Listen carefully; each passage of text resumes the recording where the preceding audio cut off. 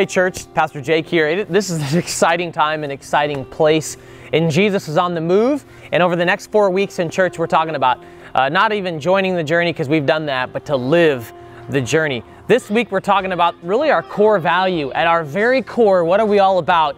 We are about grace. In Greek, it's charis. This grace that is undeserved and given at God's riches, at Christ Jesus' expense. And that grace is for you.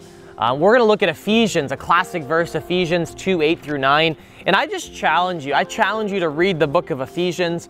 I read it this morning. It took 30 minutes. It talks about how we're chosen in Christ. Paul, he wrote it. I pray that the eyes of the heart, your heart may be enlightened to know that you have been called. The riches of his glorious inheritance are for you.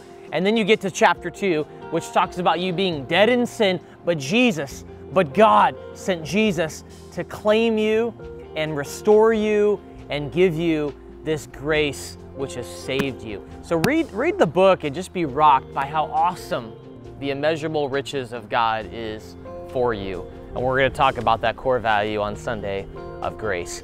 Bring your Bible and we'll see you Sunday. It's going to be a great day.